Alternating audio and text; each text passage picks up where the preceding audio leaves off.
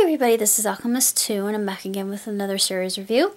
I just watched Power Rangers Ninja Steel. The episode was called Drive to Survive. And in this particular episode, we're revealed as to Calvin's fear of driving and Sarah's uncanny ability to fashion a motorbike out of scrap metal. Yeah, that was really sweet. I was mightily impressed. And we get to meet a new villain, Tangleweb, and of course he starts off really innocent, and then he scares everybody half to death when he comes into his normal form. Well, it's so funny, there's a side story. Of course, it has some kind of asinine humor, pardon the pun, but it's Victor and Monty trying to get out of class, and they've eaten a bunch of beans, and Tangleweb stuffs them in a web, and they're stuck together. And of course, Monty looks at Victor and he says, "It just got worse." And you hear,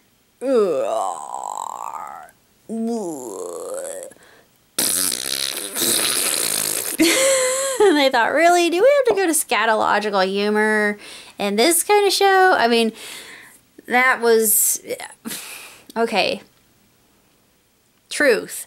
I honestly thought that it was amusing. The more sophomoric part of me thought it was hysterical, but I kind of felt like Ninja Steel was above that kind of gag, but, you know... little bit of a nag, and I'm not vetching that much about it, but it's still kind of irritated me ever so slightly.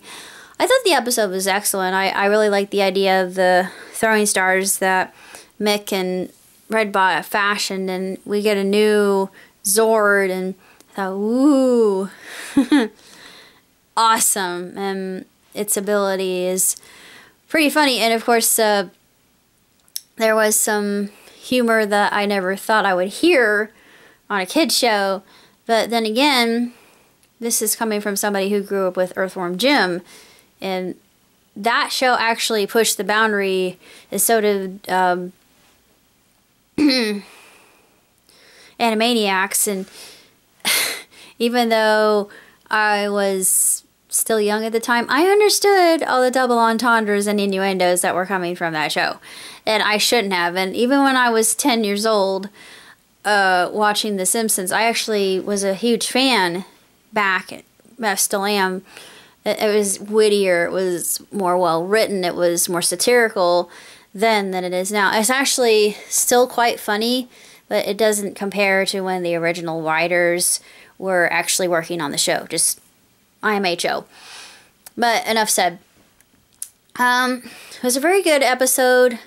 The Rangers get trapped in Tangleweb's canister, and Calvin is the one that is counted on to save them all, and he's given new abilities, and he actually overcomes his fear, and with Haley by his side, he's able to finally get his driver's license, and it's really quite sweet. I liked the quote that he said. I actually wrote it down on my Facebook as an update, and it's amazing the things you can do when the people you love are in trouble. And I thought, yeah, that's absolutely true.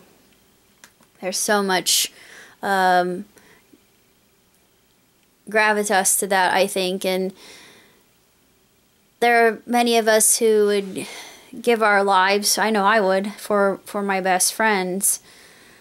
If I could, well, I know at some point in time I am going to have the ability to travel the world and actually get to see my friends up close and personal, which is on my bucket list of things I want to do. And this was just another example of just how big of a pull friendship truly is, and how powerful it is. Friendship is magic. Sorry, I had to. Don't hate me. Still looking forward to next season, folks. Let's see. I started my new job, Yeah, I mean, it's important what I'm doing, but it's kind of boring. But you know what? I'm putting a positive spin on it. I'm like anything else. If I get filled with ennui, I just decide, you know what? I'm not gonna look at it that way. I'm gonna look at it as what I'm doing is helping people, and it's gonna be something to get me by and keep me afloat for the time being while I wait for integrity to contact me. So I like the people at my job too. And what was so funny is I revealed to my coworkers just how old I was, and they're looking at me like, "No, you're not 37." Yeah, I am. I only look youthful. I look and feel youthful, folks. Yeah, I've got an old soul, but I have the youthful vigor of a teenager. And yeah, the way I get around my stamina, I honestly think it's both sides of my family, even though dad's side of the family, my grandfather was quite the athlete and a very successful and accomplished man. And I revealed that to my coworkers today, and they thought, whoa, you've got a lot of clout. Yeah, I'm just hoping I can aspire. I'm my own entity. I want to aspire to do great things like my grandfather did, and like my grandmother did, and like my father and my mother did. Because it seems like every person in my family has done something, even very very small, to help other people. And I forgot about this tonight, but I am going to start volunteering back at my church. Well, I'm going to a different church now, but my home church where I was baptized. I'm going to help and serve meals to the less fortunate, because after Mom died, she had always received that. We were never on the receiving end of it, and having seen that, having been a recipient, I thought, you know what? It's time for me to get off my laurels and start giving back. And I hadn't done that for a while, but with my schedule, with the way it is, I can go back. And some other things I'm looking forward to. I'm looking forward to going to hear Neil deGrasse Tyson speak. I'm super excited about that. If you know anything about me, you know I am a huge proponent of quantum physics and theoretical physics, anything dealing with physics in general. And I'm going to be like a kid in a candy store. I really want to ask him about the efficacy of plasma engines, because nobody has been able to answer this question for me. And I'm not an engineer, but I seriously think that it could help our planet, and it could really reduce emissions immensely. But big oil would probably kill me. It might do more harm than good. That's the other side of the coin, and the whole plasma engine for cars thing. And it could have other implications as well. I mean, think about it. It's just, it could change so many different things. And who knows, I might get a Nobel for this. But, I mean, I don't take it lightly. This is an idea I've had for a year. I mean, I'm not sure how I would even begin to build this thing. I just have the idea. Don't steal it, please. But, okay, I've got 2 runs I'm going on. I'm going on the bubble run on the 17th of June. June 3rd, I'm going on Relay for Life, which is a walk/run for people who have known somebody with cancer or had somebody in their family die of cancer, which my mother did. She had uterine cancer. A lot of people say it was endometrial. I said, no, that report, that coroner's report, was absolutely incorrect. I thought it was not endometrial cancer. That was uterine cancer, you stupid morons. And I'm sorry, I shouldn't say that, but I know what it was better than they did. And that's what took her life. But, you know, I don't think about the disease itself. I'm thinking that it's actually, I want to send it positive vibration. It's the exact opposite. The counterintuitive thought will actually help more than focusing on, you know, war and fight, because the more negative aspect you put on something, the worse it makes it, and it makes it harder. It's funny how things work that way, and the body will respond in kind, much to your chagrin more often than not. And I found this to be true 10 times out of 10. But other things I'm looking forward to, I don't know. I want to go to Comic-Con this year. I really do. I've wanted to go. I wanted to go last year when Ninja Sex Party. I mean, I was thinking, oh my God, he's gonna be here, and I wanted to meet him so much because I consider him Dan. He's a big. Plus, I have a huge crush on him. I probably wouldn't be able to speak to him so freely as I'm speaking to you. I'd be like, and probably have a nosebleed fall over. Like, hey, lady, are you alive? Ow! Don't. I'm very, very, very fragile. Stop hitting me. It hurts. But yeah, it would be interesting. I think I could handle myself a lot better.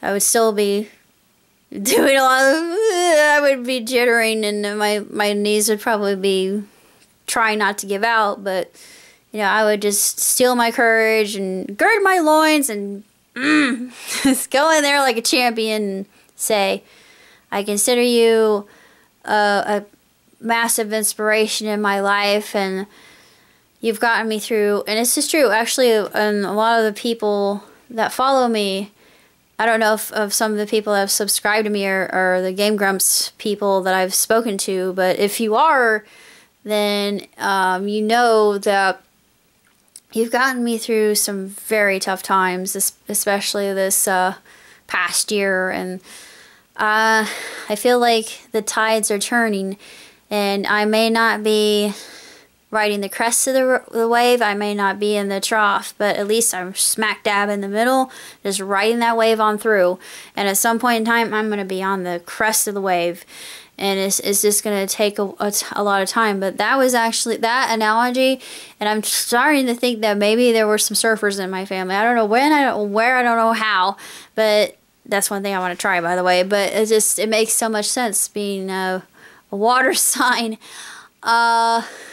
What more do I have to say? I know my room looks really strange, but I'm getting prepared for moving, and I know my media collection, I'm probably going to have to get rid of some stuff, unfortunately, which is, I'm probably going to do a lot of crying, saying goodbye to some of the things that I love. I mean, my CDs, oh my goodness, it's going to be so hard, but I can't really make a decision over what I want to keep and what I want to get rid of or sell. I know a lot of it will probably go for quite a bit. My friend from church is going to be helping me out, so she's going to get a really good deal on that.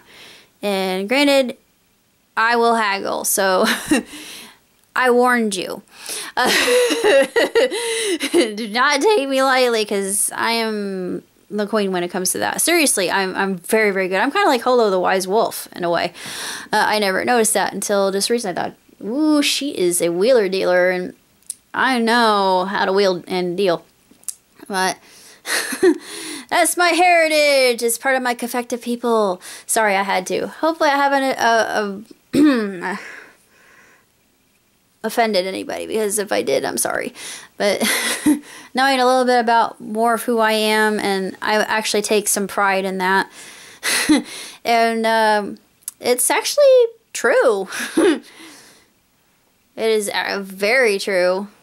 Look it up. But more often than not. But that's basically all I have to say. I went to Integrity's website, and they told me, wait for a couple weeks. And I thought, oh, right, I will do that. I will stick with the job that I recently got. I'm getting money coming in. So all is well.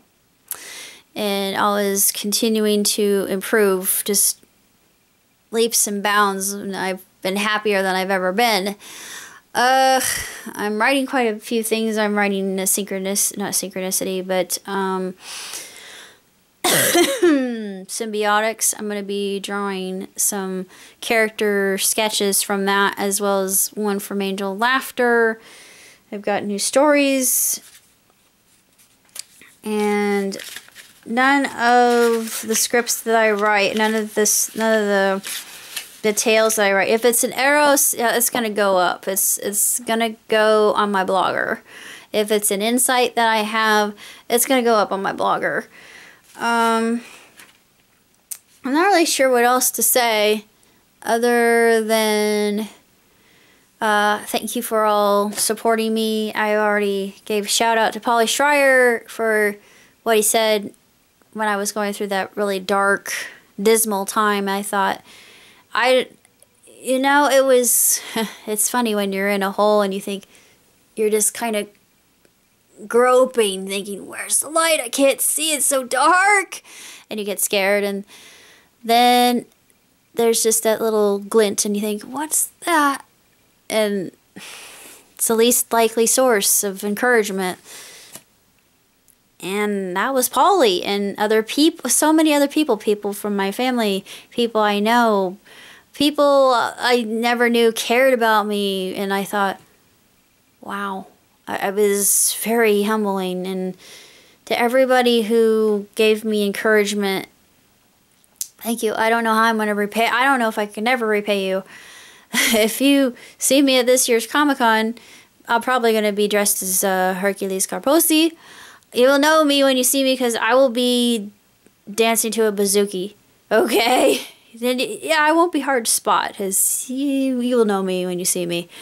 And I'll be hugging everybody who's dressed like a cat. So that'll be another giveaway. That's pretty much it. So until next time, live long, prosper. Ciao tutti.